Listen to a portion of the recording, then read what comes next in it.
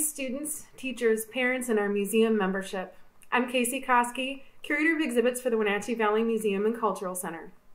Welcome to the 42nd Annual Regional High School Art Show, hosted by the Wenatchee Valley Museum and Cultural Center, and sponsored by the North Central Educational Services District, Central Washington University, and the Washington State Office of the Superintendent of Public Instruction. The Wenatchee Valley Museum and Cultural Center is located on the traditional homelands of the Piscwassa Wenatchee people. We acknowledge the traditional lands and offer respect and gratitude to the Piscwassa and to the diverse indigenous peoples that reside in North Central Washington. This past year, we have faced uncountable changes to life as we know it. Between the first cancellation of the pandemic, our awards ceremony for this very event 1 year ago. We've been through so much, from illness to grief, exhaustion, and longing. Art is and has always been a tool to help provoke, share, and process human emotion. I hope that the students have had the realization how valuable a tool art can be for themselves and their communities. For some, if not all of our participants, a passion for art and creativity will lead them on into exciting opportunities in their future. Our art show has also changed. This year, our show went exclusively digital. Due to our change in format and our limited number of submissions, it negated the need for categories. We will be awarding 8 Best of Show awards to denote the advancement to the state competition. Those awards go to, and in no particular order, Dulce Rosas for her piece called Glass and Bottle. Dulce is from Bridgeport High School. Her teacher is Brad Skiff, and she's a senior. Congratulations. Our next award is to Nora Abelson for the set of 3 blue nesting bowls. She's from Wenatchee High School. Her teacher is Dawn Collins. She's also a senior. Congratulations. Next is Sarah Sanchez for her piece called Hummingbird Cubism. Sarah is from Tenasket High School, and her teacher is Lissa Mensick. Congratulations. Our next award goes to Macy Cowan for the Manifestation of Imagination. She's a Chelan High School student. She's in the 10th grade, and her teacher is Damian Smith. Our next award goes to Madison Hyatt for her piece, Pristine Passerine. She's also from Chelan High School, and teacher is Damian Smith. She is a 10th grader. Congratulations. Next award goes to Ashley Santana for her piece called Isolation. She's from Kashmir High School. Her teacher is Alan Pace, and she is a senior. Congratulations. Our next award goes to Sydney Young for her piece called Anxiety. She's also from Kashmir High School.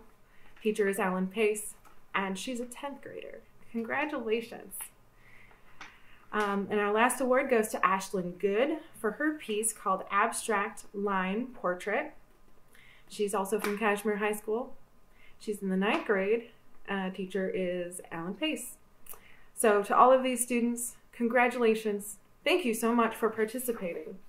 I'd like to thank all the students who went the extra mile to figure out just how things would work this year.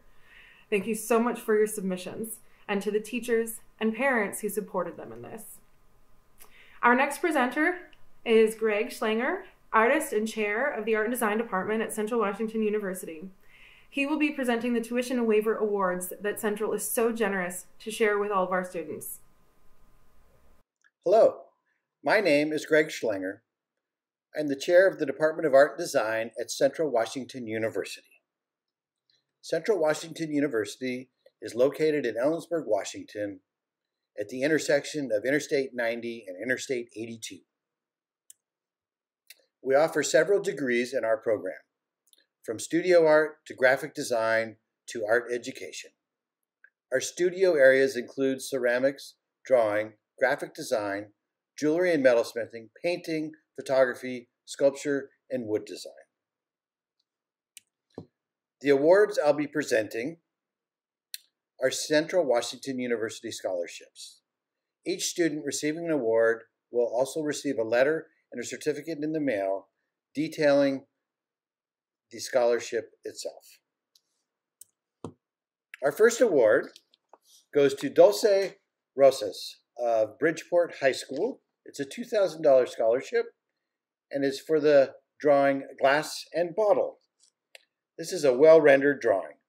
It really captures the many characteristics of the glass.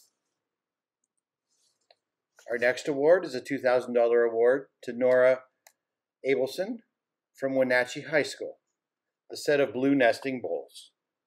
It demonstrates a really nice command of the material. The bowls have a nice weight, and the glazed surface enhances the overall form.